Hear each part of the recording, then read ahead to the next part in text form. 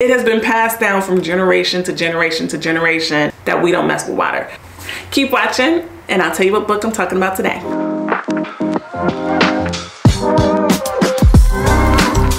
Hey y'all, it's Denanyoh, and today we're talking about fulfilling your dreams. Win the Oscar, write that award-winning book, do 500 videos and get monetized. Fulfill your dreams, okay? Today we're talking about the book, The Covenant of Water. The author of the book is Abraham Vargas. The genre of the book is fiction. The theme of the book is literature, okay? Y'all, 724 pages.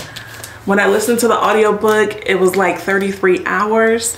So good. So my favorite quote is, "We don't have children to fulfill our dreams. Children allow us to let go of the dreams we were never meant to fulfill." Okay?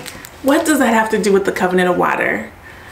This book is absolutely heartbreaking in the best way possible. Okay, so this book follows a family that is afraid of water. You see someone marry into the family, the husband's afraid of water, they have a baby, the baby won't put their head in the water. What is going on with this water? Hates water.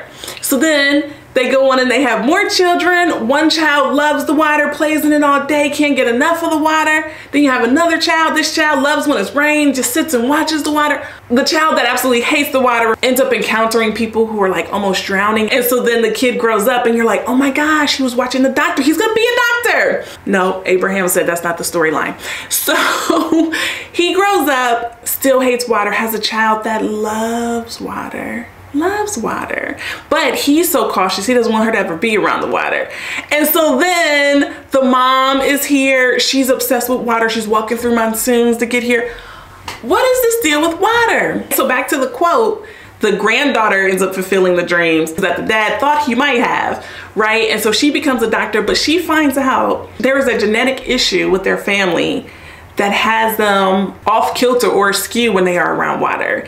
It is not just a phobia. It has been passed down from generation to generation to generation that we don't mess with water. And it's so fascinating that it took all these generations, multiple deaths of people, multiple occurrences of waters, large bodies of water, baths, drinking water, all iterations of water, to get to the granddaughter who eventually discovers why there is the issue.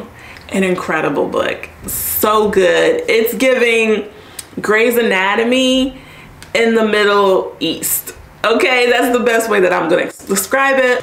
This book is phenomenal. I was gonna say this is the type of book that makes me not wanna write. And I know it's not about reaching his level, it's about reaching my level, but this was phenomenal. I don't even think I have this kind of a story in me, but this book was very, very good, okay? I saw this book when President Obama put out his list of must-reads for 2023.